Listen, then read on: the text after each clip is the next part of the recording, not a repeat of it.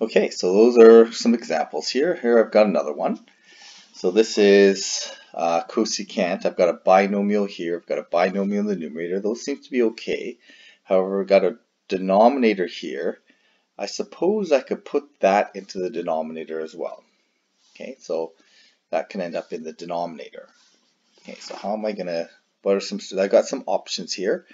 I probably want to maybe make this into a fraction. So let's, and again, there are many different ways to do it. So this is just, I'm just kind of thinking of some strategies and applying a strategy. So I'm going to get a denominator here. Okay, and I don't really like that cosecant squared, so I'm going to change that to 1 over sine squared. Okay, so that's another strategy, is getting rid of those inverse or the reciprocal trig and the quotient functions. Okay, so there's what I have so far. Oh, this is kind of nice because I have a divide by sine squared here, which matches a divide by sine squared here. So I'm going to start making the denominators look the same. So I need to have sine squared in both terms. So I'm just going to multiply by sine squared over sine squared. So that will give me my sine squared in the denominator. Okay, so then there's my sine squared factor of the denominator. Okay, now those match. I'm not going to mess with that piece anymore because those two pieces match. So what do I have in the numerator? I'm going to end up with 1 minus sine squared x. Okay, so where do I go from here? Well, this is a trig identity. This is a Pythagorean identity, and that is a conjugate of that same identity. I think I'm on the right track. What I can maybe do is I can generate that numerator and get the numerator same, or I could take another strategy and say, well, I can make these denominators match by multiplying the top and bottom by 1 plus sine x. Both cases are going to give me, both strategies are going to give me the difference of squares in the numerator. So whether I'm trying to generate the Pythagorean identity in the numerator, which is a strategy, or getting a common denominator, right, of this sine squared times 1, sorry, this is plus 1 plus sine x. Okay, those are the same strategy, or sorry, different strategies, but the same result. We're going to multiply by 1 plus sine on top and bottom. I end up with 1 minus sine squared over sine squared x, 1 plus sine x. Okay, that equals the right hand side. Left hand side equals right hand side. Check. That is now proven.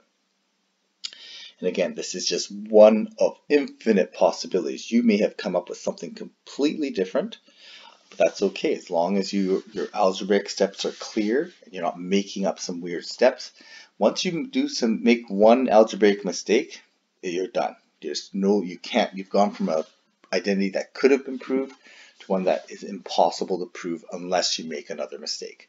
Okay, and two mistakes, do not make your identities better, they make your identities worse. Okay, so here's another one here. I've got this monomial term here.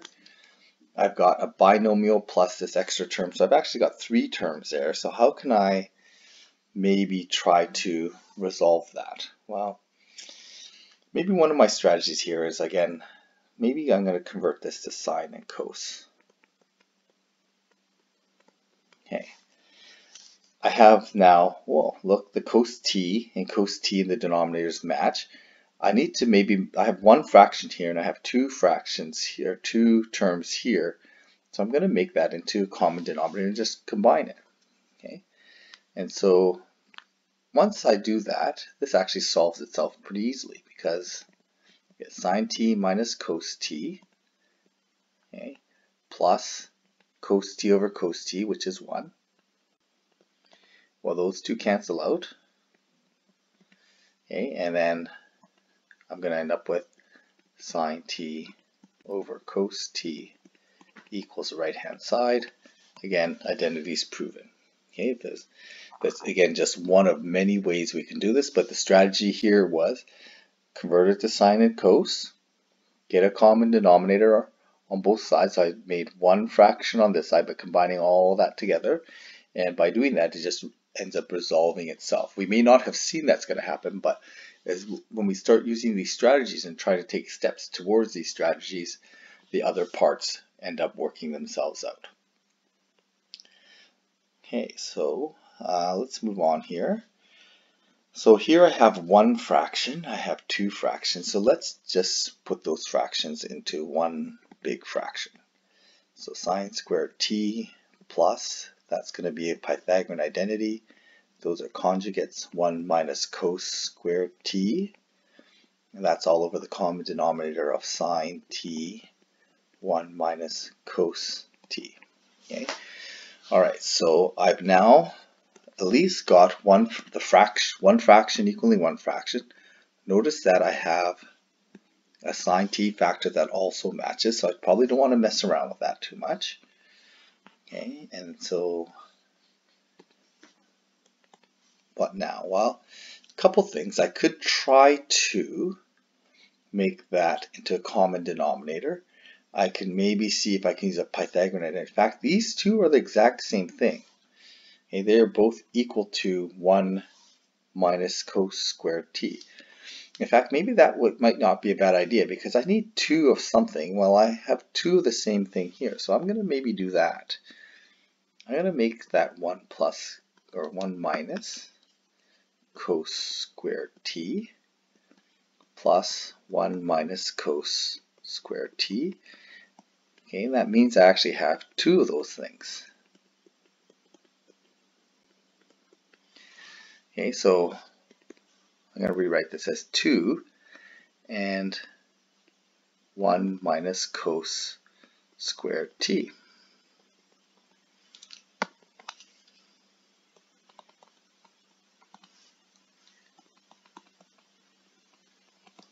Okay, well, this is a conjugate of that. Okay, so we can factor that and we can actually cancel out conjugates. So that would generate a 1 plus cos.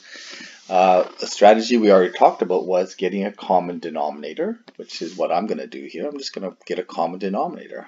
I'm going to go 1 plus or 1 minus cos t on bottom, 1 minus cos t on top. There's my common denominator. Well, when I multiply this together, well, I generate my Pythagorean identity there.